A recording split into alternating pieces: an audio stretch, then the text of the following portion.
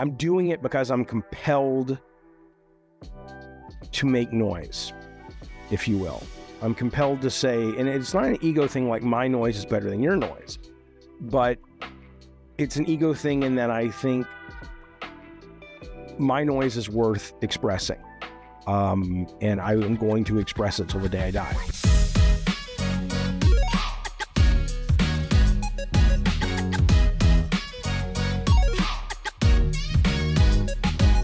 Hello and welcome to Culturescape, the show that interviews the geek creators and influencers that built nerd culture. Today, we're thrilled to welcome a true legend in the gaming industry. He's the mastermind behind the mega popular Twisted Metal and God of War game series and the creator of iconic characters like Kratos and Sweet Tooth. He's also the host of Gabbin Plus Games, his popular Twitch and YouTube show where he shares his thoughts on video game news, pop culture, politics, the paranormal, and more. David Scott Jaffe has been responsible for some of our fondest childhood gaming memories and has developed characters, stories, and experiences that have sold millions of copies worldwide. Today on the show, we will be talking with David about his career, what's it really like working in video game development, and his thoughts on gaming and nerd culture today. Welcome to the show, David.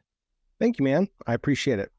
Oh no, I am honored that you were willing to come on. I respect your work. I not only respect your work as someone that was a very successful game developer, but I think you're always very honest and upfront about your feelings on things. You're a straight shooter, and I appreciate that. Sure. It's sad that that's something to be respected, not expected, but it is what it is. Yeah, that's true of journalism generally as well. There's a little bit too much hemming and hawing. Not enough people just, this is actually what I really think. This isn't right. This isn't necessarily the political thing. This is how I think things actually are. Right. Okay. So David, please tell us a little bit about yourself. How would you describe yourself?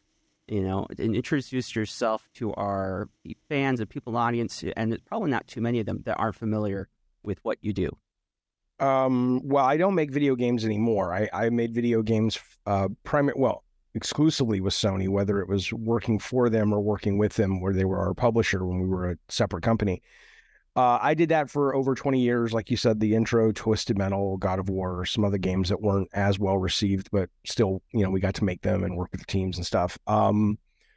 So I did that for a while, and then I'm now the last 4 or 5, maybe even more at this point. I'm not sure when I started. I've really gone, more than full time into streaming and videos and kind of opining about all kinds of things. I would say 90% of what I talk about now is the industry and the business and the game design and game design theory and all that stuff.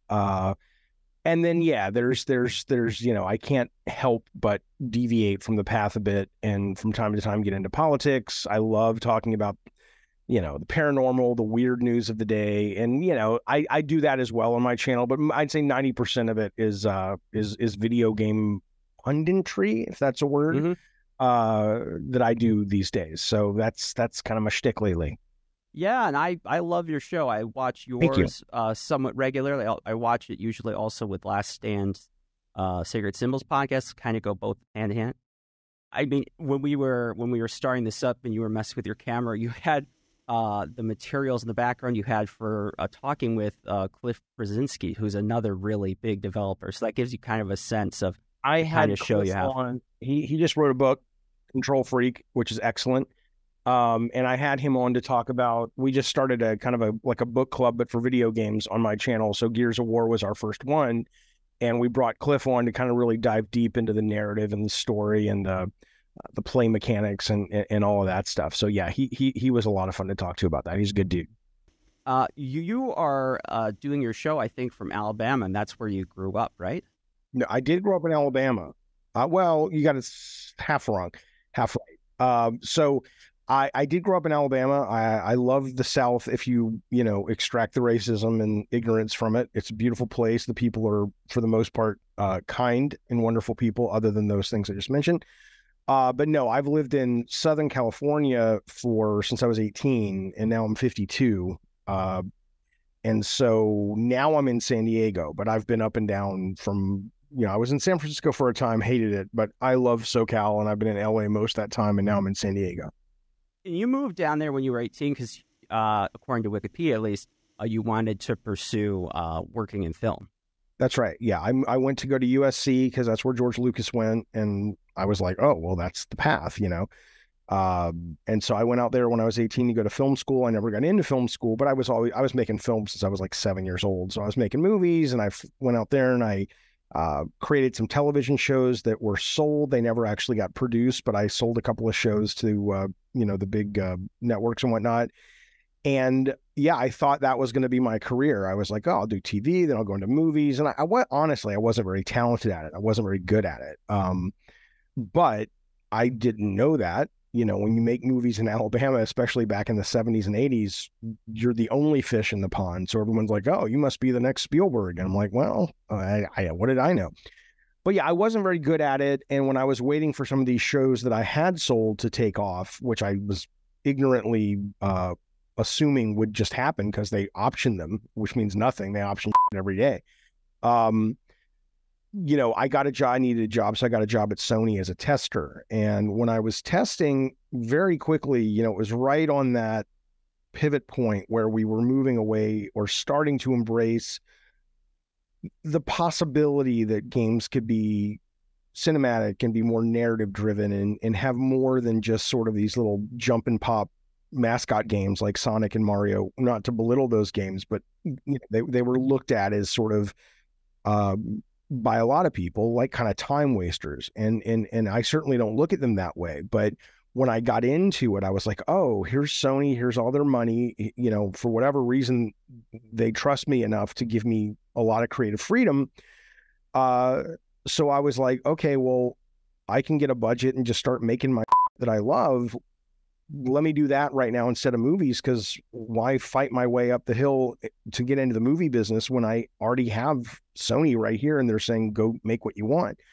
So that kind of began the whole thing. I started as a tester, but very quickly was designing games with, Mickey Mania was our first game that we did for the 16-bit systems and Sega CD. Excellent game. Holds up completely. That was the first game I got to work on. I was one of the designers, but it actually was developed in the UK by the guys who were Traveler's Tales, who went on to do a lot of things like the Lego games and whatnot.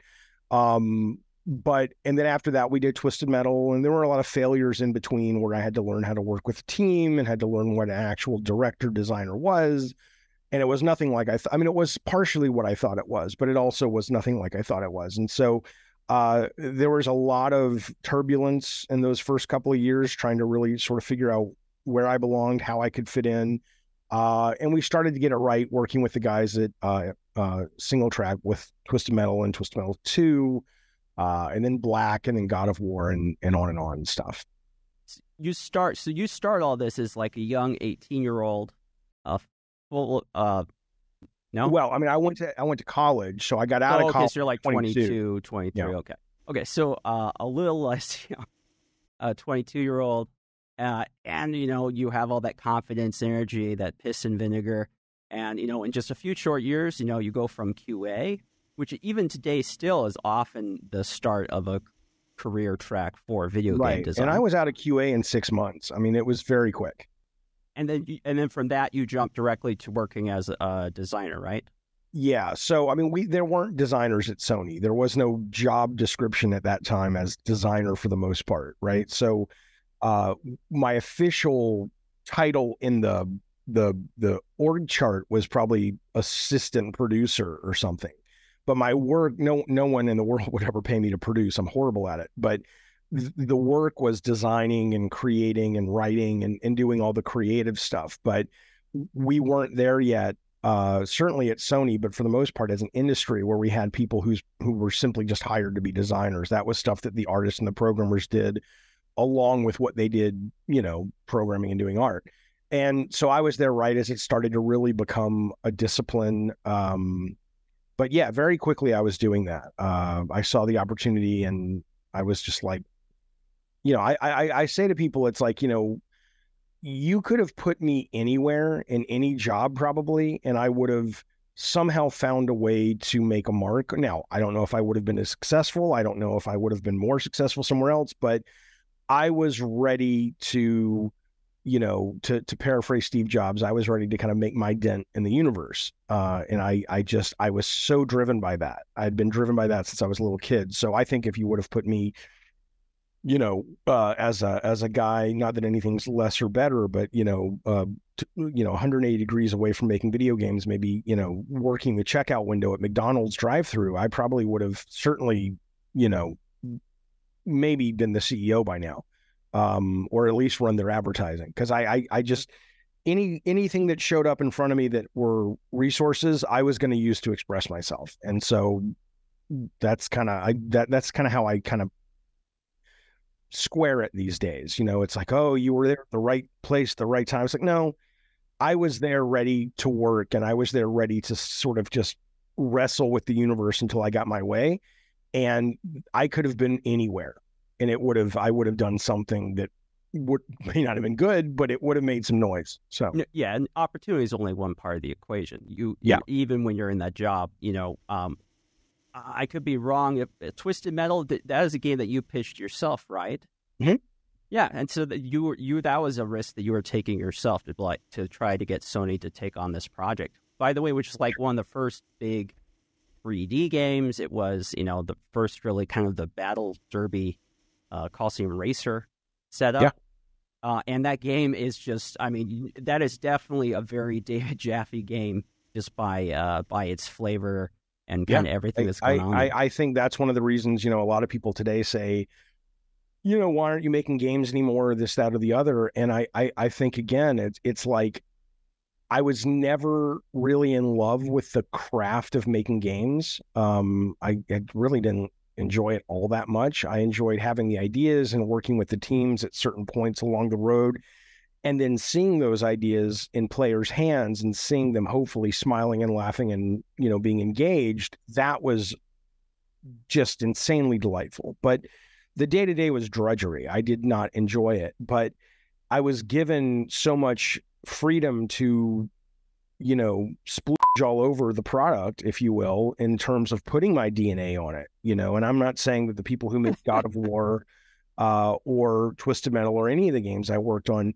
don't also feel that I hope they do, were allowed to express themselves through the work. But I do agree with you that if you look at Twisted Metal and God of War, at least the earlier God of Wars, the template that we laid down, there's a lot of me in that. And I think now it's harder to do that, certainly at a place where you're spending, when you throw in marketing, some games are over $1 billion, literally. I'm not exaggerating. And that's not even the highest. There's some that are even a little more than that. But if you put in marketing and production. And so it's harder now, if not impossible, to just sort of be, here's the energy of Jaffe or anyone, Cliff Bleszinski or Cory Barlog or whatever, and we're just going to channel that along with some of the team's energy into this thing that's called a game, and we're very reflected in it. And so now the streaming stuff and the video stuff is very similar to me in terms of, it's just an outlet for sort of my desire that's always been there to go, I want to, have a megaphone and scream at the world and say, I'm here, and this is what I'm into, and this is what I vibe with. And I don't really, I would love success in everything I do because it allows me to keep doing it, but I'm not doing it. I'm doing it because I'm compelled to make noise, if you will. I'm compelled to say, and it's not an ego thing like my noise is better than your noise, but it's an ego thing in that I think my noise is worth expressing. And I am going to express it till the day I die. And so this is how I do it now, because the conduit is so much freer than trying to sort of wrangle with marketing and sales and all the politics of a 1,000-person team, and all of these other things that are AAA video games these days, or even to an extent, to a lesser extent, but still meaningful AA video games these days, that I'm like, half your time, if not more, is dealing with stuff that's not even about you expressing what you want to express. It's just sort of, paving the road so you can get the game to conclusion. So That's my long-winded answer.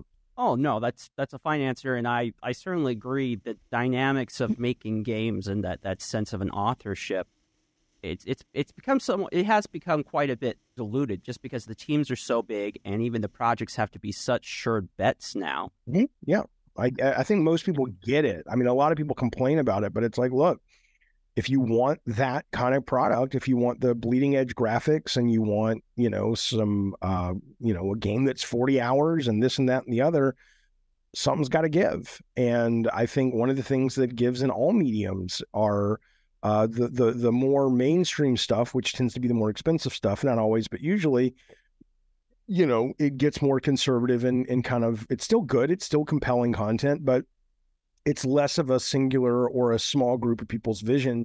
And you tend to have to go to the alt or the indie space for that. We see all that in music. We see it in film. And I think clearly now we see it in video games as well, for the most part, not entirely, but it's certainly becoming the norm to say something like that. And it'd be true. Yeah, your career is interesting because you have been on all sides of it. When you entered the video game industry, that was still at a place where you had, double-digit teams that could do a decent-sized project. Double-digit. I mean, that was a luxury. I mean, I think Mickey Mania was like 5 people, including us in America. So Twisted Metal 1 was probably 13 people, if I remember, but that was a game that cost $850,000 to make what was a AAA game at the time that went on to sell well over 1 million copies. So, the upside was staggering. That is fascinating because I think of like a game by Ubisoft that's like the population of a small country. Yeah. If you just see the list of support studios and their credits, it's insane. But so much of that is not because it makes the game better, unless you define a better game by production value and graphics and, what I would consider a lot of bloat. I think, as much as I do enjoy, I'm loving, like, for example, I think Tears of the Kingdom is a brilliant game, probably the best game of the year. I loved Resident Evil 4 remake. I love Dead Space remake. I mean, I'm into the AAAs, but I think most of the real clever, innovative, fresh, mind-blowing shit is certainly happening still with those smaller teams because it's more singular and they can take more chances. Yeah, definitely. I wanted to ask you, because this is a story I've heard a few places about you, but I'd kind of like to hear it directly from you. So Twisted Metal, when you guys made that game, for those that haven't played the Twisted Metal series, they're very, it's like the name. They almost have a metal, like, as in music, kind of flavor to them, so a bit more mature edge. The FMVs, you guys had a problem passing them through your team, and it wasn't because it was about the violence, but apparently because your team was made up of a lot of people who are Christians, they weren't comfortable with the FMVs that had scantily clad. Well, okay, so that is the story I told for a very long time because that was the story I thought was true. Oh, and then I ended up getting. The executive in charge of all of Sony at the time was the late Kelly Flock, who was just an amazing guy. Started his career, I think, in the warehouse at EA and ended up running Sony games and ended up running, he just did so much and was so great. But he came to work at Sony. He saw the movies. And even though the Warhawk movies, which were also that same year and mostly that same team that did Twisted Metal, were also just, terrible, I also thought they were pretty boring. But we did focus groups on the Twisted Metal movies, and the focus groups loved them. They thought they were terrible, and they were. They thought they were cheesy, and they were. But they loved them. And so I thought when the word came down to me, it was explained to me that, it's because a lot of the guys that are working on the game in Utah, the single track guys who had broken off from Evans and Sutherland, who are amazing, were amazing. I was like, well, they're Mormon, they said so, and they're real religious. And I was really frustrated. And then talking to Kelly many years later, 20 years later, he says, oh no, I just thought they were horrible. And I'm like, you motherfucker. He's like, yeah, and he says, that's why I let you do movies again on Twisted 2, because I felt bad, because after I got rid of them, people were like, yeah, they're terrible, but they're entertaining. He's like, I just thought everybody wanted to cut them because they were awful. So that story, and that was the story I had been told by my bosses or whoever was in the know at the time, and I'm sure that factored into it, But the main reason talking to Kelly was the Sony executive who was in charge of it was just like, yeah, they're just really bad. And I'm like, all right. I like the other story better, you f***er. But yeah, it's more colorful. But that is kind of funny. You know, in the 90s, you could almost believe that could be a thing. But today, it's like the other direction. So maybe in the 90s in game development, parts of the 2000s, you would have people who are more traditionalists be like, you can't put this out because. Oh, I mean, there was that. I mean, I definitely, Calling All Cars was the game I made after God of War, and I made it with that same team. And in that case, I started that game as an X-rated, cel-shaded cartoon inspired by the independent comic artist R. Crumb.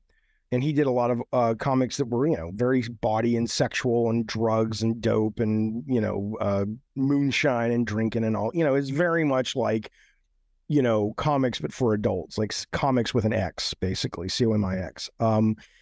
And ultimately, a lot of the team were just like, we're not comfortable with this. And I'm like, what are you not comfortable with? And I remember it was like a little top-down cartoony game, and there was like a neon sign with a naked lady, and she had tape over her boobs because, God forbid, you'd see nipples. And it was like, oh, that's a bridge too far. I'm like, okay. So we ended up keeping the art style, but we ended up removing all the kind of X-rated stuff, and the game ended up tanking. And I really should have, figured out how to solve that. At the time, I didn't think about it. I didn't know to think about it. Now I would look back and say, well, either you need to fight for the X-rated stuff, or you need to totally change the cartoony stuff, because you're basically, in essence, a PS3 launch window game. Like, you're in the first year of the PS3 on PSN, and nobody who's just bought a $500, $600 brand new system is going to want to play a little game that looks like it's made by Nintendo. People who bought PlayStation 3s at launch were not that kind of gamer. They wanted cutting edge, cool fucking shit. I just didn't think about it at the time. Looking back now, we should have just rebranded it and made it a Twisted Metal game.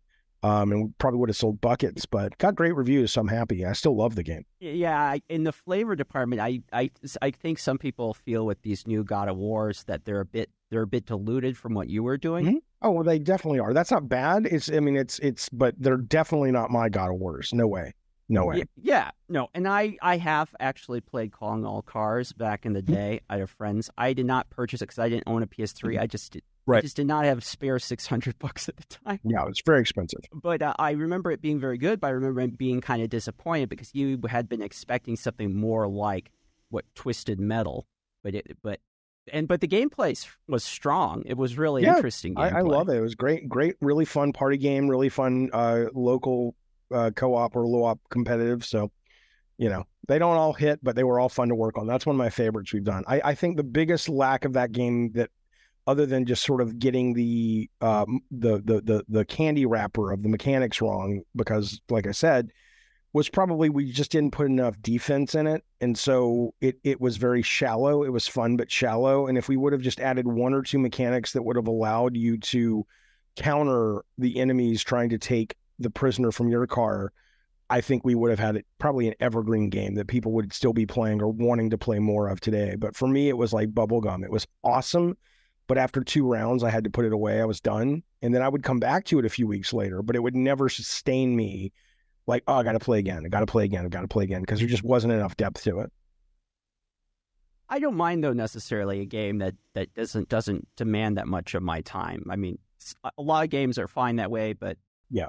The best games do both, right? I mean, the best games, allow you to kind of get in, get out if they're kind of gamey games, not narrative-based games. But if you really want to invest time, there's a lot of places to go. And I think that's sort of the sign of a great game. I was a better game director than game designer. There are people that are really into the systems of games, and I find those things fascinating. But like I said, it's such a rookie mistake to not have put defense in Calling All Cars. And now I know that, but it wasn't intuitive, right? It's not like I went to school for this. So most of the stuff I did was based on sort of just gut and intuitive and playing other games and assessing them and figuring out what works and what doesn't. And there are people out there that are much more wired to understand and take great joy in creating game systems and how those systems interact with everyone. So like I said, I'm playing Tears of the Kingdom right now. It's delightful. It's wonderful. It's all the stuff people are saying about it that is great is absolutely true. I could have never designed that game because what's brilliant about it is the ability, the developers, the designers, whoever made these choices on this game, specifically about letting you solve puzzles pretty much in however the you want to do it. And it doesn't mean anything you do works, but it does mean that the rules of the universe are there, and you can, within those rule sets, you can pretty much do whatever you want. And so what should work does work. And so instead of ever getting stuck on a puzzle, like for me, the fun was I'm going to design a puzzle and then you're going to solve it eventually the way I want you to solve it. And then you'll feel good. And I'll also have my ego stroke because it's like, that was a really good puzzle, you know, and it's very written. It's a very scripted experience. And I'm okay with, I'm good at that. I think I'm good at that and integrating that into a narrative and commercial narrative and all that.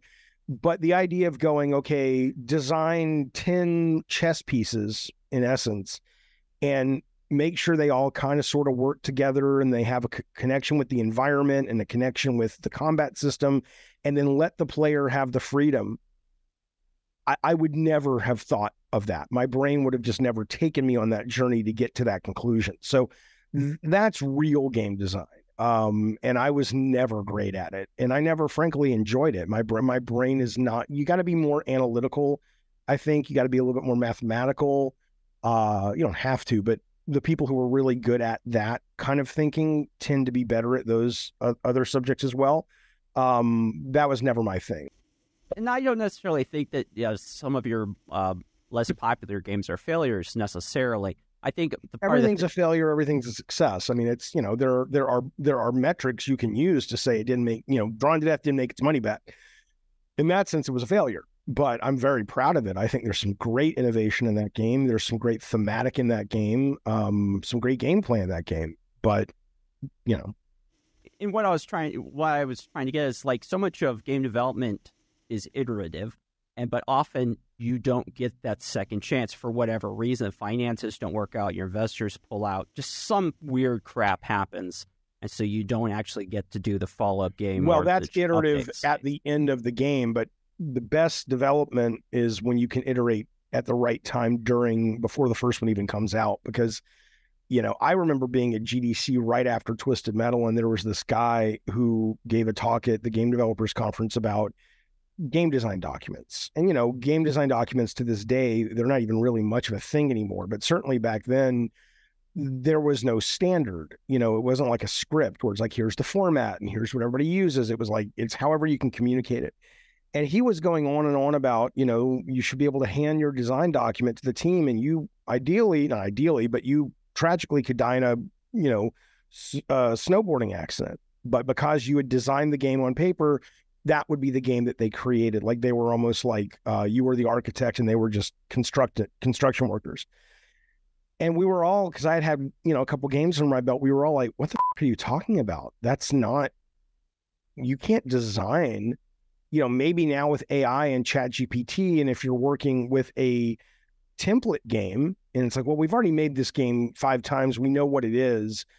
Okay, you get better and better at kind of, you know, hitting your target. But most games, you're absolutely right, it's iterative during production. It's like, you know, God of War 1 started out, you know, I remember I had the programmers putting in attacks that Kratos had that never worked because the camera was fixed. And I was pulling weapon designs from Twisted Metal 2, which was a third person over the shoulder camera.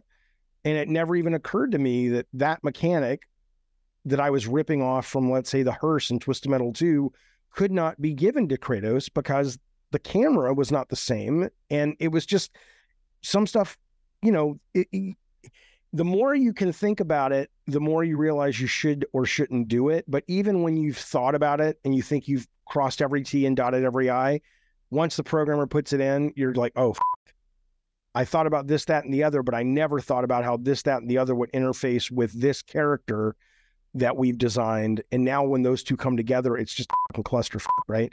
It's totally about innovation iteration. Absolutely. You have to. God of War, especially that first entry, any of the original trilogy is great. Or you worked on some of the other entries too, I think, right? Mostly God of War 1. I did writing on God of War 2. I was the creative director, and for about 5 to 6 months, that was really important because Corey had never directed a game, which wasn't so much about Corey not being capable of directing a game right out the chute. I think, honestly, the only real steering I gave, other than being one of the co-writers to the God of War 2, was kind of helping Corey understand that his job was to push back on anyone and everyone that was getting in the way of the vision, and that included the head of the company.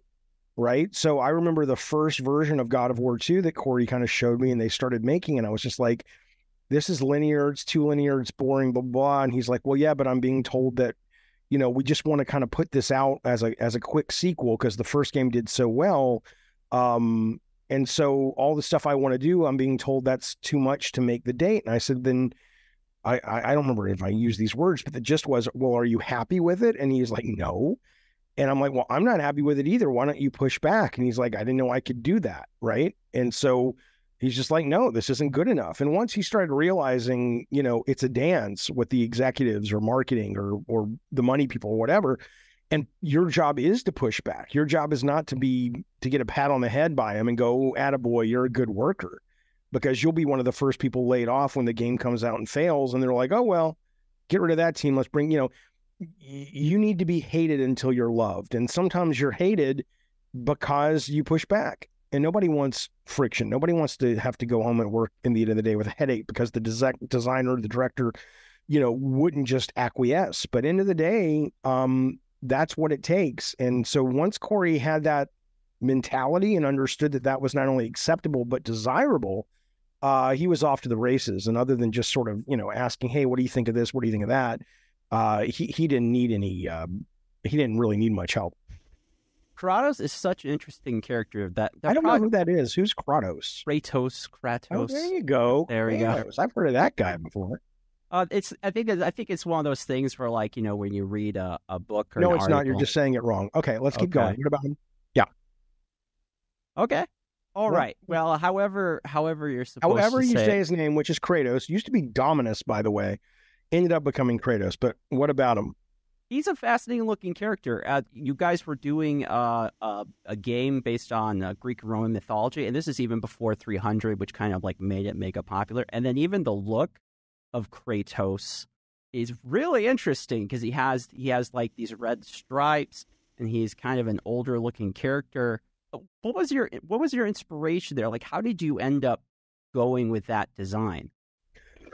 Well, so at the very beginning, I mean, I knew it was going to be Clash of the Titans meets, I think the pitch was, what if Paul Verhoeven directed Clash of the Titans? And if you don't know Paul Verhoeven, I did another design document, which was the exact same document, but the pitch was, what if Ridley Scott directed Clash of the Titans? Because people knew Ridley Scott. But Paul Verhoeven had done, and continues to do to some extent, he did like RoboCop, Total Recall, a bunch of like over-the-top gore, but still wonderful. It took joy in its overt sexuality and its overt violence. And so that was the idea, right? And so in that, referencing Clash of the Titans, at first we were just kind of going with a traditional Hollywood sword and sandals guy with like a toga, and I had, one of the plume hats, which is kind of Roman, but whatever. But Hollywood's like, it's all the same. And so we were building it off that. So a lot of people today are like, well, what about, the skin color of somebody who was born in Sparta and not, this island? And I'm like, dude, literally the only research I did on Greek culture was Clash of the Titans and Ray Harryhausen. And then I read Edith Hamilton's kind of brilliant mythology book, which covered all the mythology. And I had always loved Greek mythology, but it wasn't like I was sitting there doing DNA tests on people from the old country and going like, no. Which is not to say that that's a bad idea, but people come at me today asking, and I'm just like, dude, I wasn't even thinking that. But anyway, so he kind of looked, costume wise, like Harry Hamlin in the 81 classic. It was great, terrible movie, but it's great if you were a kid, Clash of the Titans. And very quickly we're like, well, look, nobody's going to want to play this because nobody wants to play this guy. He's wearing like a little dress and he's got his sandals, and you want somebody who's a fucking badass. And he was from the very beginning, I wanted him inspired by Wolverine, the Hulk. I wanted him to be sort of just this id of rage and anger and tenacity. And I'm like, this guy ain't cutting it. So we spent a shit ton of Sony's money and time, which I guess is the same thing, trying to figure out who this guy was visually. And ultimately, we had Terry Crews, who remains just a brilliant art director, and Charlie Wynn, who went on to design Thor and a bunch of the Marvel Cinematic Universe characters. So he left Sony a while back and became their, visual guru for a while. But those two guys eventually, I'd come back from the movies seeing American History X, which is about sort of the neo-Nazi movement in America, and I guess the late 90s or whatever. And Ed Norton got all buff, and it was the first time I ever even heard of the concept, let alone seen the concept of a curb stomp, where he like took this guy and he told him to put his mouth on the concrete edge of the road, and then he just stomped him between his neck and his, the whole thing just went like a melon. I was, oh my God, and people come at me now and they're like, you based Kratos on a Nazi. I'm like, no, I didn't base his character on a Nazi. It was the aggressivity and the physique and the just insane sense of, you looked at that character that Ed Norton played and you said, he's either going to have to be stopped by putting him down with fucking, massive caliber weapon, or he won't stop. And that was what was appealing to me about Kratos. And when I realized in that scene where he does the curb stomp, he's just kind of wearing shorts, and he's just exposing the physique that I guess as an actor, because he's Ed Norton, he's a little skinny guy, clearly had spent a lot of time perfecting for that role. And so I took that to Charlie and I took that to Terry, and I was just like, the more armor we put on this guy, the less animalistic he looks. The more we kind of strip him down and give him only the basics, he starts to look like a fucking animal. And that's kind of what we want. And so once we kind of had that North Star, everything else kind of in terms of his visual design very quickly fell into place. It's extremely captivating, engaging, really compelling visual, because you just see that character.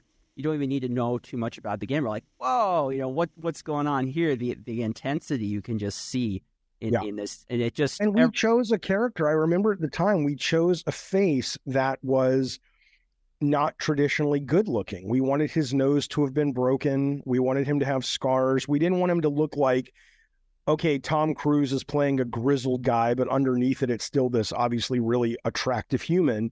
We wanted him to be, at best average, and then you could see the kind of miles on his face. And I loved that about him. I love that he wasn't this traditional video game leading man character. It just didn't seem right. And so I think that certainly contributed. And then of course the white skin was a total luck thing, because it totally came out of a misunderstanding that I had about how artists use primer. And I ended up seeing it before it was finished being painted, and I loved it. And so that led to us writing the part in the story that he was wearing the ashes of his dead wife and kid. And that's one of my favorite stories about video games, because, it's so not just iterative in the mechanics, but, art gives way to programming solves, and programming gives way to design needs. And the only reason we even have the Blades of Chaos to begin with is that we need, when we had our cinematic camera, the camera was pulled back far enough because we needed to see the combat, but you were losing Kratos in the scrum. He was getting visually lost. And so we looked at this game Sega did on PS2, which was Shinobi, which was a ninja game. But what he had was, it wasn't a remake of the old arcade game. It was a new over-the-shoulder Shinobi ninja game. But he had this really long flowing red scarf. And we were like, you know what? No matter what's happening on the screen, we always can see our guy because we see that scarf. And then one of our designers, Joe Wright, she said, well, why don't we do that? Maybe we give him these chains. And so suddenly we're like, oh, and then that gave way to writing the story about the chain blades, which gave way to going, oh, Ares gave them to him, which gave way to, writing him as the antagonist. So it was such a neat, And you don't always get that chance, but with Sony, because, the games took a long time to make, but not like they take today, that we had that, we got to swim in those pre-production waters where this influenced that and that influenced this, and then in turn that went back and influenced something else. And that was such a great way to the creative, to take the creative journey, that I think we really benefited from that, to kind of hit the ground running. And just to make the assets for a game today is going to take you 3 or 4 years. The idea of let's put 3 years in front of that, or 2 years in front of that, or X% in front of that, just to pre-production, that's mostly unheard of, unless you're Nintendo probably these days. Yeah, and it's harder when you have a team, of hundreds or thousands of people to get that kind of magical happenstance that you might see with like a smaller crew or people who are able to see. Yeah, that's a great point. Imagine that. Imagine the number of, oh, hey, that could be his wife's and kids' dead body ashes. You probably have on a team of 1,000. There are probably 50 or 60 of those moments that were lost just because the team is so big that magic could have happened, but the right people didn't pass each other in the hallway, because in a lot of cases there's not even a hallway. So it's interesting. Yeah, so much of game development these days, so much isn't even in person. And I'm not against remote work per Nor se. am I. I think the benefits outweigh the cons, but sure. Yeah, I could see why that might have an impact. So I love those games. I don't know if you could probably tell. I'm sure you hear that a lot. I do. The older I get, the more I hear it, because people have grown up and they can express it and they can find me to express it. And the older I get, the more it means to me. Because I think the older I have gotten, I lived a pretty, and I still do, but I lived a pretty privileged life. I had crazy but loving parents. I went to a really good school. I'm straight. I'm white. I'm cis. I have all these advantages that a lot of people don't even think about if you have them. But as you get older and as you have kids and as you, diversify your friend groups and stuff, you realize that not everybody had the same, kind of smooth sailing that you did. And so with that awareness mixed with the fact that you have lots of people from all walks of life that will come to you now and say the games that you guys worked on, that you and the team worked on, really meant something to me, or they helped me, or they gave me escape, or they gave me comfort, or they gave me inspiration. Well, that was never the intention at all. That was nothing we were thinking about. The older you get and the more you realize that for a lot of folks, including you, not you, but like the royal you, not that I'm the royal you, but, just in general, that we all eventually are going to deal with our bag of hammers. There's it's like the movie Sullivan's Travels. I don't know if you ever saw that. It's a real old movie, but it's about a film director who, he makes these comedies that the world loves. And he goes to the studio executives and he's just like, I want to make my serious movie now. I want to make this real angsty thing. And they're like, don't do that. And he's like, no, I have to say something about the world. And he travels across the country to kind of find the real dark underbelly of humanity. And it just goes awful for him. And in the end, he ends up being arrested and he's in prison. And one night they show one of his movies to all the criminals that are behind bars. And he looks around and everybody's just laughing and laughing and laughing. And he realizes that, he has contributed. He had, and I'm not saying our work has been as impactful as Sullivan's Travels or what that movie was they were watching in the narrative, but the older you get, the more you start to realize and be grateful for the fact that, hey, you got to be part of something that brought people that you don't even know some release, some joy, some escape. So I love hearing it the older I get.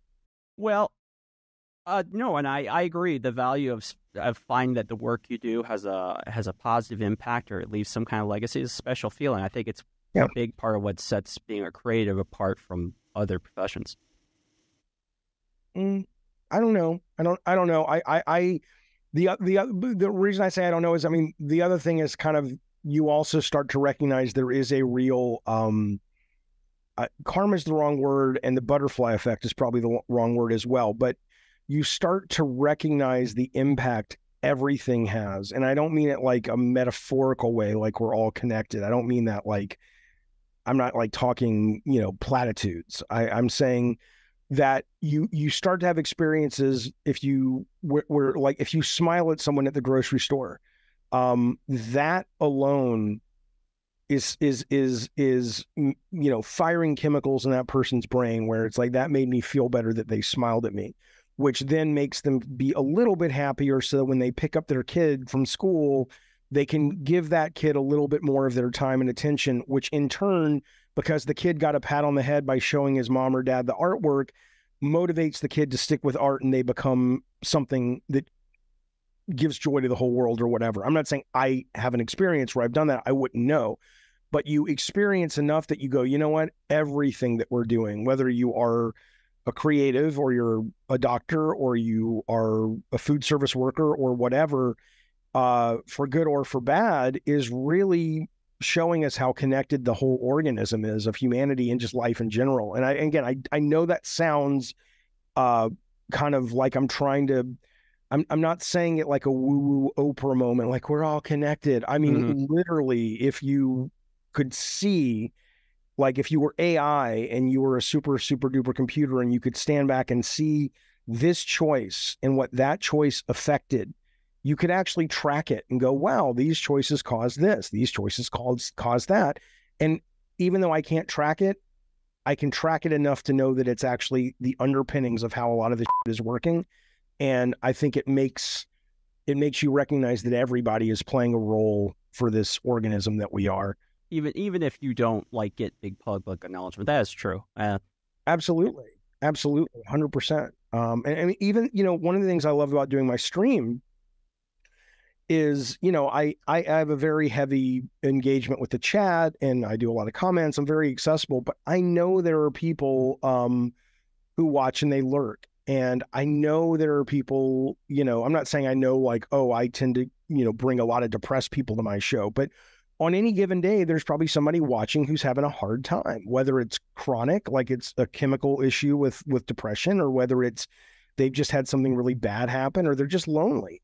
And I love that in a very small way, because it's not like I'm some massive streamer, but in a very small way, I can be there with those people and we can have a connection. And it's like, okay, I can't solve your problems, but I can be there, I can connect. And that means a great deal to me, actually. So David, tell me, what do you think of the new God of War titles?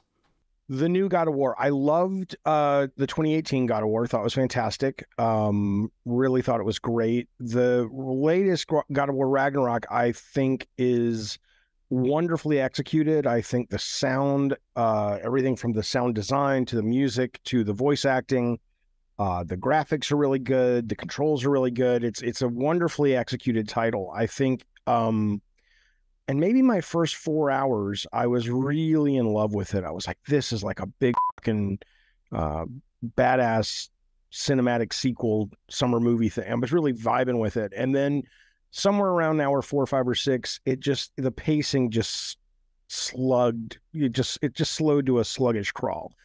And I couldn't play more than 8 or 9 hours. It was just too, lumbering's the wrong word, but it feels right. It just felt so just poorly paced and disrespectful to my time. It was just like, it just didn't make any sense why it had been paced that way. And I just got too frustrated and I haven't had any desire to go back. Okay. I mean, it definitely feels like the two newer God of War games. We just it wasn't even like it was 6 months ago that the newest one came out. Yeah. They're basically movie games. They're kind of like the cinematic movie game that Sony is really into right now. So Sure. Last of Us, Nathan Drake. So I get that, because I've heard that from other people who are like, I really like the old God of War, and I want to like this new one, but it just doesn't do it for me. Well, again, I liked the 2018 one. I thought it was great. I don't have a problem that they changed it. I just think that let's put it this way, if you're gonna go cinematic, one of the skills that people who make movies have is editing and pacing and iterating on the runtime to make sure that you're getting the emotional and satisfying content without boring the audience. And so I think with this God of War, it really dropped the ball on pacing. Part of that is, even though I know it's not an open world game per se, there's enough of an open world aspect and a freedom aspect to it that, it's, to me personally, and everyone's going to, it's just, there's no right answer to this, but to me, when you have an open world game, part of the skill that is very invisible, and I've never made one, but I play a lot of them, is that you offer too much freedom at your own kind of peril. And the minute you give the player the reins of pacing, you're kind of at the mercy of whatever weird shit the player is obsessed with. So if I'm really into collecting and I'm a completionist, as much as I want to continue the story, let me just go explore over behind that thing, because you never know. There could be something there. And that's going to trump, the value of pacing at that particular moment.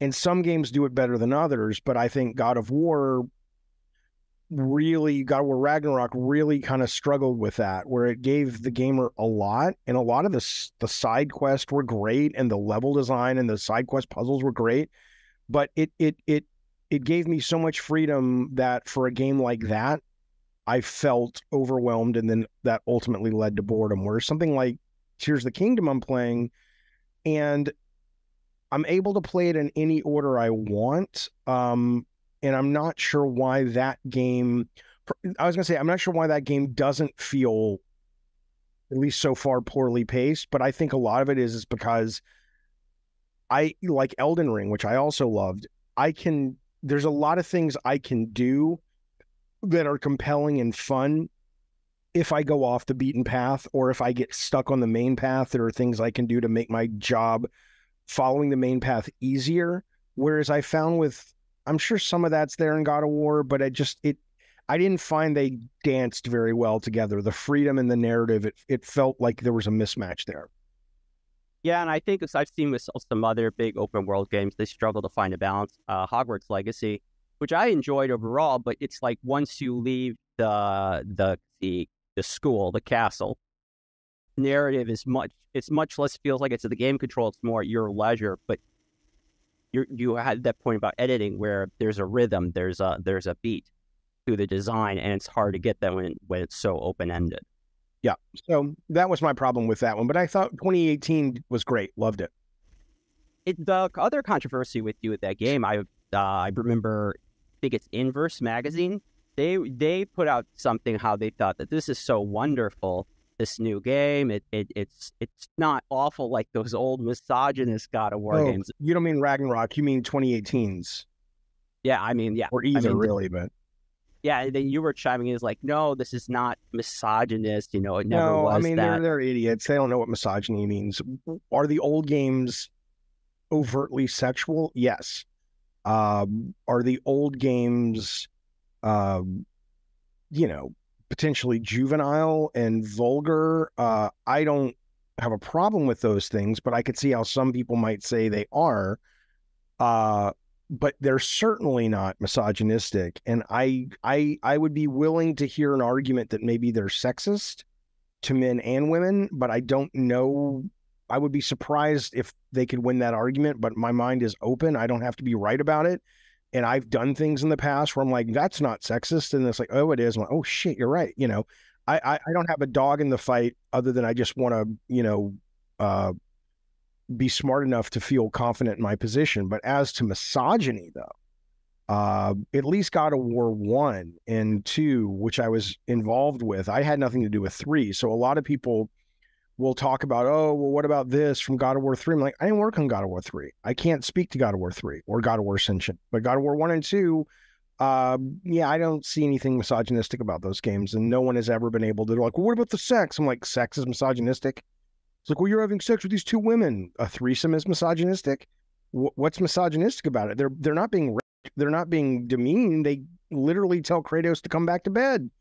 They're having a good time too. They're moaning and shit. And it's like, it may make you uncomfortable. It may seem a little cringy because, how we portrayed sex was a mini game, like from track and field from Konami in the 80s. I get it. But that said, though, what's misogynistic about it, right? It's fascinating to me being a gamer all my life. I remember a time where the problems with sexual content in games was more on the other perspective. It was people who are saying, like they're really against the hot coffee situation with Grand Theft Auto. They're, maybe they're like, even though that wasn't real, but those supposed fellow Christian programmers all the way back when you were working on the first Twisted Metal. I feel like we've gone from that place where it's almost like a puritanism. We don't like this, stay away. Now we've just completely flipped the other direction, but in essence, the result is the same. Yeah, I think a lot of people have. I mean, I don't mean to be a dick. We're all, in my opinion, blind to our no, Jaffe. We're blind to our blind spots, right? So it's not like I have some kind of monopoly on maturity and self-awareness that other people lack. I think when it comes to a lot of the culture issues, I think it's important for me, or I'm grateful that I, and it's a place of privilege. I've said this before. It's not like this is my makeup, like I'm some kind of great person because of it. I mean, I have the money. I don't need to work right now. I have a lot of privilege in my life. And in that, I don't have to care what you think. Nothing like, I don't mean you personally, but I mean, unless you're a family member or a good friend, what do I care? Right. But and in that, I'm able to sort of, my vantage point of the culture wars is, it's not crazy unique, but it's definitely not the majority, where I think a lot of people really feel that the culture wars, whichever quote side you sit on, or fight on, affects their day to day. And I'm just like, I don't give a fuck what you think. I don't care if you have an issue with Disney putting, a gay character in Strange Planet or whatever that movie is that a lot of people got upset about, or there's a kissing scene with two men in, what is it, the Buzz Lightyear movie, or two women. I'm like, I don't give a fuck. Then don't watch it. But I'm not gonna. It's you're a fucking idiot in my opinion. But a lot of people really, it means more to them. It only means something to me when they take that ignorance or they take that hate and they express it in a way that hurts other people. That's when I kind of go, okay, now you've kind of gone a little bit too far there. But short of that, I think things like people, like you said, we've gone around the bend, or we've gone, 180 degrees, or it still kind of all comes from the same place, probably, which is, I mean, it's a bigger topic, and I'm not super educated on it enough to really say more than the surface, which is, if you stripped out the financial value that the powers that be and the very wealthy, which are the powers that be, gain from keeping the culture wars going, you might have one or two topics that really become difficult to find a common ground on. But if you removed the financial value of keeping the middle class and the slightly upper and slightly lower middle class at each other's throats, I think ultimately most people just want to be happy and live their fucking lives. They don't really care. But everything from it's engaging to it's entertaining, to they feel shitty about their lives because their job, which the man wants to keep them in, is creating a need for entertainment and escape and a sense of, let me feel better about myself. I'll look at that other marginalized person and make fun of them, and now I feel better, But you shouldn't have to feel better. You shouldn't feel shitty to begin with, but you feel shitty because, you're working a job you don't love.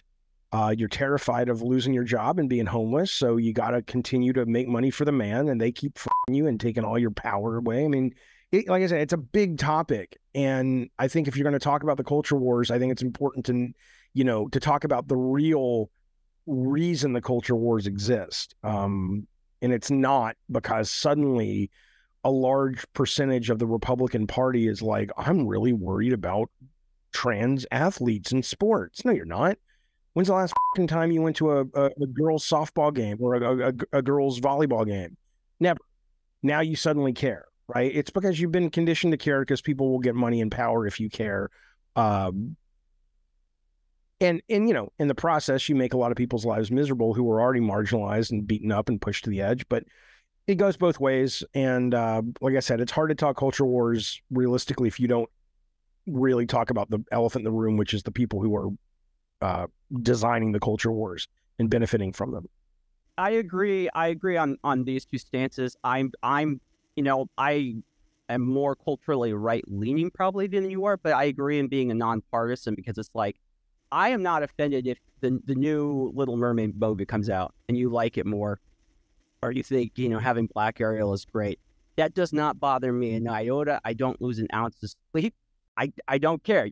I mean, yeah, who cares? Yeah. It's a movie. If you don't like it, don't go see it.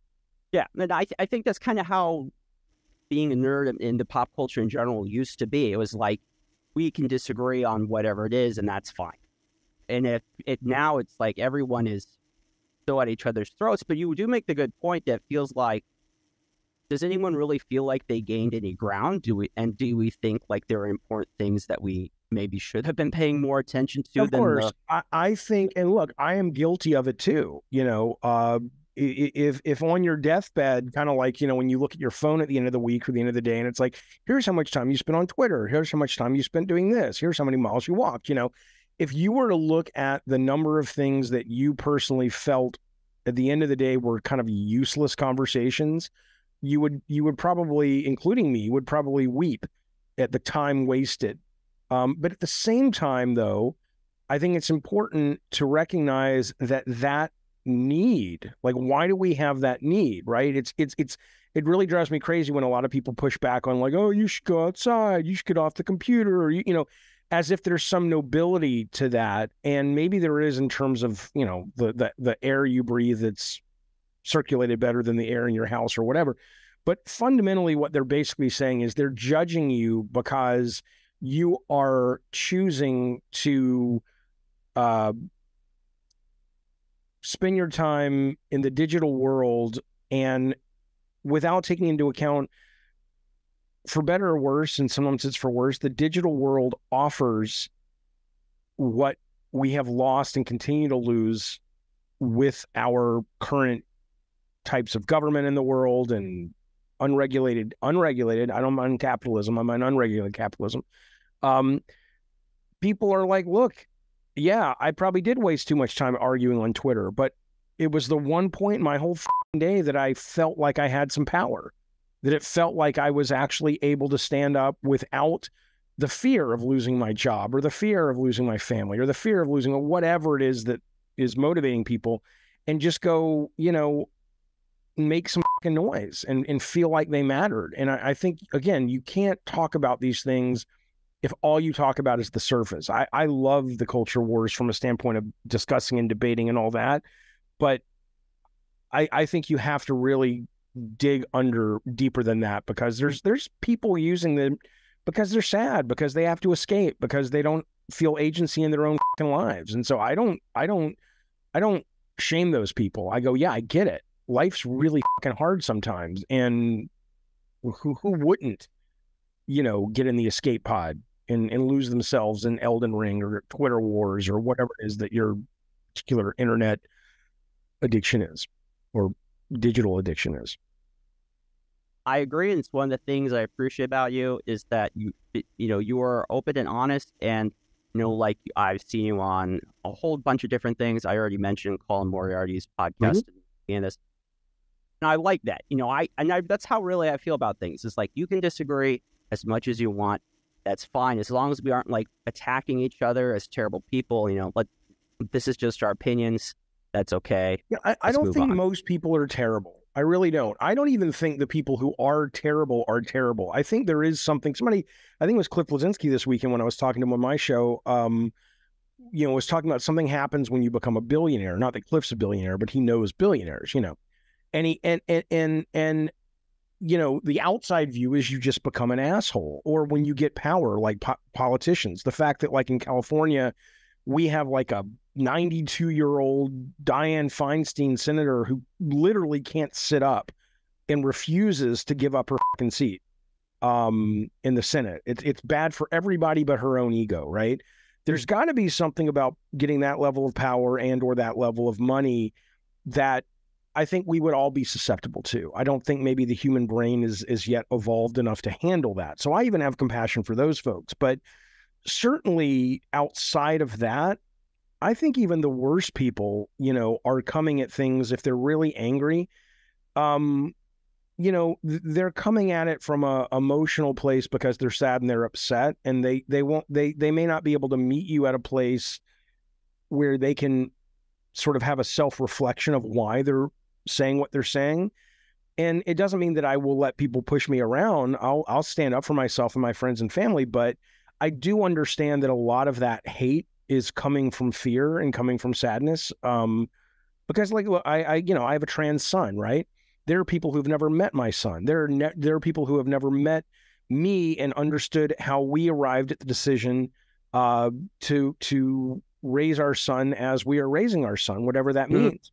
But they will hate me, and they will hate my son, and they will act as if I'm a terrible parent, and they will die on that hill. And I'm like, I know fundamentally, if we were to sit down and have a conversation that was not viewed through the prism that the powers that be have set up that allow us or that force us to or motivate us to dislike each other, you know, to fight, they might still walk away from that meeting and go, well, I don't agree with any of his decisions, but it's clear that he has his son's best interest at heart.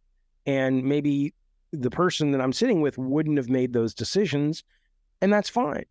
But you know, they wouldn't walk away going, I'm the cartoon that the powers that be are making money off painting me as, and vice versa. You know, look, a lot of these people show, you know, I can't stand Donald Trump at all. I think he's dangerous. He's a fucking moron. But I understand why, at least in the first time around, people voted for him, because a lot of people felt that the people who were there to represent him were not representing them, and they're not. You know, so, but I also get the fact that when you watch YouTube and you send it to your liberal friends, and I'm very progressive, it's like, oh, look at these idiots. They can't even answer this question about, you know, what they don't like about this or that or the other. And it's like, okay, yes, it's funny. And yes, it's preaching to the choir. And at the same time, you know, that's edited, right? It's like there are probably 90% of the people they approached were normal people who were just like giving answers that you may not agree with. And they went in and they cherry picked the 5% or the 10% or whatever it was. And they said, let us help shape this narrative so you think these people are cartoon character buffoons. And some of them are, but I mean, even then, it's like, well, you're going to, you know, maybe they're too busy working to really be self-reflective or to read a book or to read the paper. Maybe they don't have those advantages that I have. So I just think most people are good. And I think, you know, I don't mind debating Xbox, PlayStation, you know, whatever. It's fun and it's stupid, but, you know it's fun and it's stupid. And there's a point where I think a lot of people just allow it to become more than that. And sometimes I get caught up in it and I get annoyed with those people. And sometimes I just step back and go, what the fuck are you doing? It's like, you're a grown man. You're a grown man. And you are literally letting this matter to you. It's crazy to me. No, I hear you. Console Wars is kind of an interesting thing that it's still going strong all these years. It's just kind of mutated a little. My buddy Tony, who covers this topic a lot, Tommy Tallarico, he says that his problem with David is that you defend Tommy Tallarico as being, I forget how he phrased it, a good guy or a good developer. Well, he's not really a developer. I mean, it's, you know, he's a musician, but he's a musician. He's an entrepreneur. He's on development teams as a musician, as a sound guy, and he's contributed to design ideas and stuff. But I don't think Tommy would, you know, so I don't think that is an accurate description. But I've never had a reason to think Tommy's a bad guy. You know, and a lot of people will, you know, like to, you know, watch this 5-hour fucking video. No, I'm not going to watch a fucking 5-hour video. If you've got a smoking gun that makes Tommy Tallarico literally the shyster that you claim he is, that was out to steal your money from the very beginning and all this. Allow me to see it. My mind is open. I mean, I don't think that's Tommy. I've never gotten a sense that's Tommy, but sure, let me see that. But don't send me, oh, you gotta watch these 6 videos and go to this. Fuck you, motherfucker. If you're gonna assassinate someone's character, then you better show up with more than, reams of paper where I have to do the work. Do the work yourself, and then we'll talk. But as for Tommy, I'm assuming what he's talking about, which has gotten people upset with Tommy, is the Amico, correct? I'm assuming that's his. Yeah, that's the biggest one. Yeah. So, I mean, I was Tommy Tallarico sitting there from the very beginning, or at any time throughout the process going, we're going to f these motherfuckers out of their money. I am the biggest con man there is. Yeah, sure. Maybe. I have no evidence of that. What I know is I went down to Intellivision in Orange County. They actually wanted to work with me, and it just wasn't really what I wanted to do, and didn't make any sense to work together. But I saw their offices. I met their people. I saw their hardware. I played on their hardware. And I heard Tommy on that day, and that was probably a year before it was supposed to launch, or give or take 12 to 18 months before it was supposed to launch, before they moved it. He was pie in the skying the fuck out of it. He's like, I want to do this, and I want to do this, and I want to do that. He clearly was, that kind of person is important, being, in a position of influence in a company. I love people like that. I am people like that.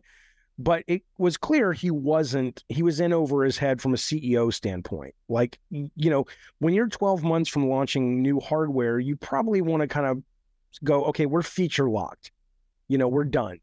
Let's get out, but Tommy's a dreamer. Tommy's a guy who, sometimes the dreams pan out, like Video Games Live, and like, the games he worked on in the 90s and early 2000s, and sometimes they don't. But I've not seen any evidence to suggest he was out to f people over. And even like when he called me, about 6 months ago, we talked for a little bit, and I was like, oh yeah, people are saying that, you guys aren't even answering the phones and all this stuff because customer service and you're f***ing people. And he says, it's so weird. He says the new CEO is literally packaging up people's refunds and answering phones because we had to fire our customer service people. The CEO is literally answering phones, at least he was 6 months ago, according to Tommy, and sending this stuff, sending receipts back or PayPal back or whatever it was. So again, I get that if you think Tallarico is some kind of con man, you would say, Jesus, Jaffe, you're in bad company, and thus we're going to judge you as such. And I would say, show me something. But so far, what I see is a guy who got in over his head, had a really good vision. I still believe in his vision. And he just wasn't the guy. He was the guy to launch the company and maybe design for the company. He was not the guy to run the company when it was trying to launch hardware. And even Sony had that. Sony brought in a guy named Steve Race at the beginning to launch the PlayStation. The minute it was launched, he was gone. They brought in other people because they were like, look, launching hardware is different than running a company that makes hardware and sells hardware that's already been launched, and you need different skills depending on where you're at in the race. And so again, your friend, maybe he's right, but if you can't prove to me that this guy is a bad guy in a minute of evidence, I don't need to decipher the fucking hieroglyphics in a pyramid before the Rosetta Stone shows up in order to go, and that's what they're asking me to do. Give me a minute video. Show me what he did. I love it when people approach you on social media and they want your opinion on something, and you're like, oh, okay, so I'll respond. They're like, no, you have to educate yourself. You have to go take this. Feels like taking a 6-month response course. Yeah, give me, again, where's your friend? Put him on the phone. Let's call him right now. If he's got evidence, let's hear it, and let's hear it succinctly. Do you think he has evidence to suggest that Tommy was trying to f people out of their money?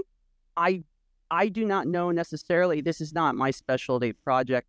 I understand, but I mean, he's your friend. Do you think he has the evidence? Would he be someone that would go off half-cocked and assassinate someone's character?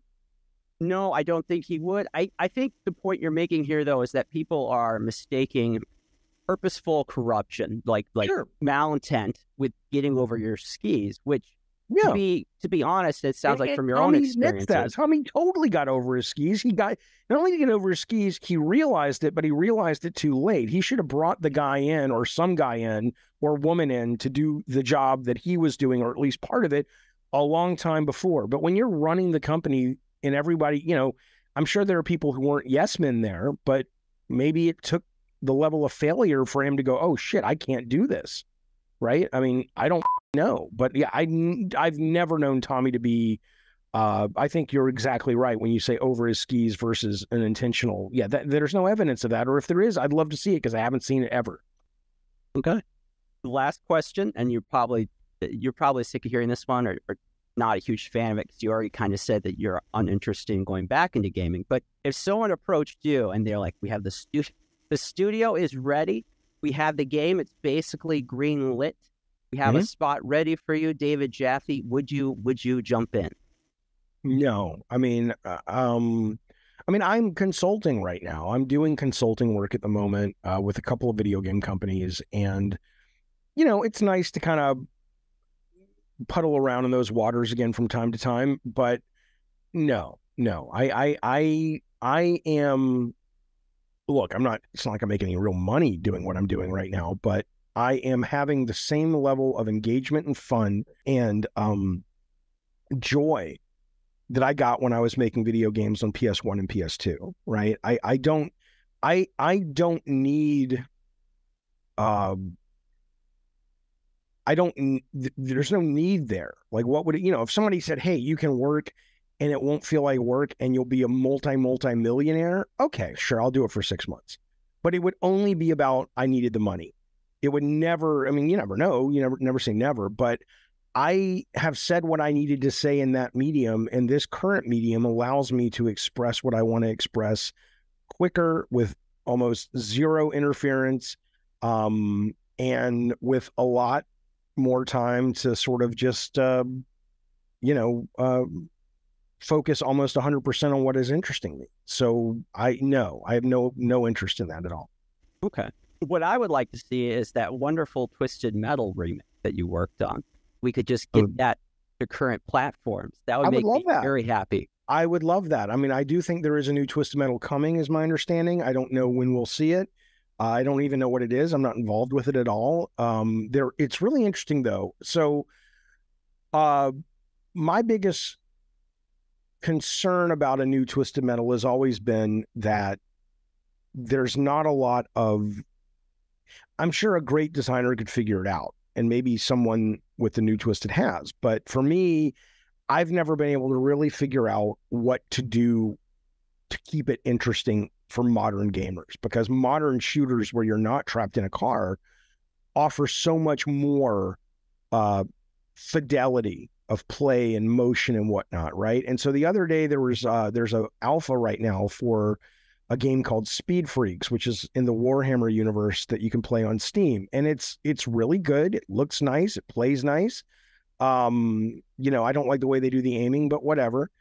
But yeah, I get in there, and after all the bells and whistles of modern graphics wear off, I'm back to just like the same gameplay I've been doing since, a long, long time.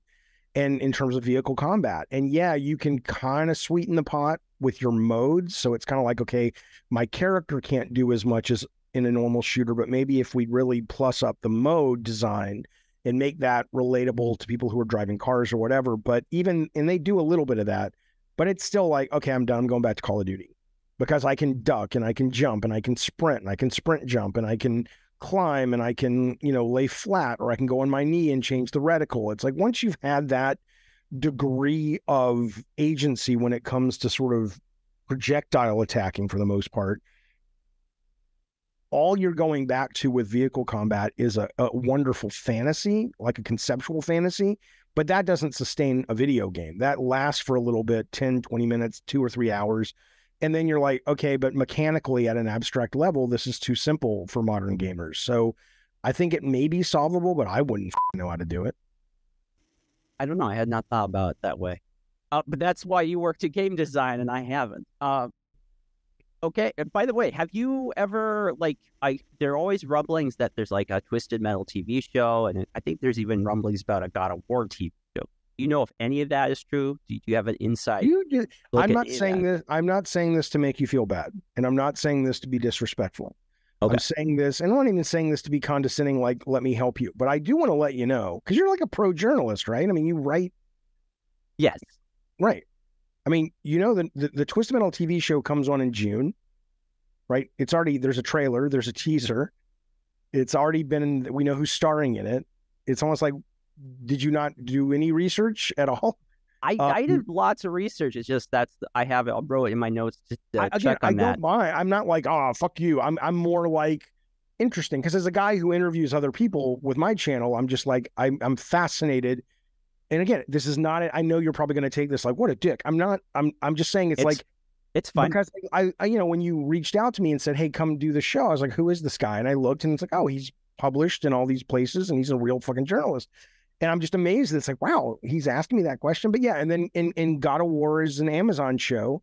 That all they've done with that is they've announced it. I think they may have announced who the showrunners are and whatnot, but that is still very much kind of in the ether. No one really, people know, but it's not public. But Twisted Metal, though, yeah, Twisted Metal is probably going to be, from what I gather, you'll see another trailer on Keeley's Summer Game Fest next week. And then the show premieres on Peacock with Anthony Mackie, who plays the Falcon, and Samoa Joe and Will Arnett are doing double duty on the Sweet Tooth character. In terms of Samoa Joe is from WWE is the body, and then Will Arnett does the voice. I think Nev Campbell from Scream and Lincoln Lawyer, or whatever the fuck that's called, is in it. And there's one other actress, I think, from Brooklyn Nine-Nine. The woman in that is in it. So yeah, that's been loaded. They finished season 1. Who knows if they'll get a season 2? The trailer looks like a lot of fun, and the people who are making it are the guys and girls who wrote Zombieland, Cobra Kai, and I think some of them worked on Deadpool. So it's a really good group of people who I think get the brand. But again, you never know till you see the episodes. But I'm optimistic, but we'll see. Okay, well that raised my expectations. Yeah. Like how Kratos' name got away from me. Sometimes you can research a lot, and sometimes things fall through. They do. But you know what? I'm going to call you on it because it's fun. That is fine. I made a mistake. It was more than fair to point it out. God damn right. And I make mistakes all the time. I'm not being a dick. I thought it was interesting. I thought it was an interesting mistake. I wonder why I think it's interesting. I think it's interesting. This is important to me, not to you or your audience, but I'm going to figure this out. Why is it important to me? I think because as a guy who doesn't, I don't consider myself a journalist. I don't have a journalist degree. I took one journalism class in school. I love journalism. I wouldn't want to do it professionally, but I love what it. I love the importance of it. And I know this is entertainment journalism, but journalism in general, though, I love. I think it's just delightfully, tragically important, certainly in a democracy. And so I think as I'm trying to learn how to be an interviewer, because I'm doing interviews on my show, I think it's more that I'm coming at it from more of like a newbie learning. And I'm like, how do you ask that but not know that? And, and I'm not saying that as an insult. That's why I'm interested in it, because I'm trying to learn the craft that you've probably spent 10 years, 15 years doing. That's it. That's all I got. Could be. I also think it's because it's a topic that very well and are very close to, that you're very aware of. That's true too. That's true too. Why aren't you aware of this basic thing? Yeah. And to be fair, you probably retain a lot more information about the people you interview. I'll interview somebody and I'll cram like a motherfucker. And when I talk to them, I'm pretty fucking well prepared. And the second the camera goes off, I don't remember any of it. Not a goddamn, I don't remember who they are. So, maybe that's my weakness. It's just like, yeah, but you don't remember these people. I'm like, I know. Because my brain just works that way. Then I move on to something else. I feel I've hurt your feelings. Here's a hug for the bison in the background. If you want, he'll give it to you later tonight. I don't want to be so presumptuous that you would take it from me. So your bison, who's an inanimate object that doesn't think, probably, maybe, gets the hug. And then you can do with that hug what you want. Thank you. The bison and I, therefore, from that, I appreciate the hug. Thank Excellent. you. Thank you, man. Thanks for having me on. I appreciate it, bud. Okay. All right. Well, we're going to wrap this up. Thank you to everyone again for tuning into Culturescape. Thank you to Bain Books and Young Voices for help publishing this program. Until next time, my friends, keep geeking out.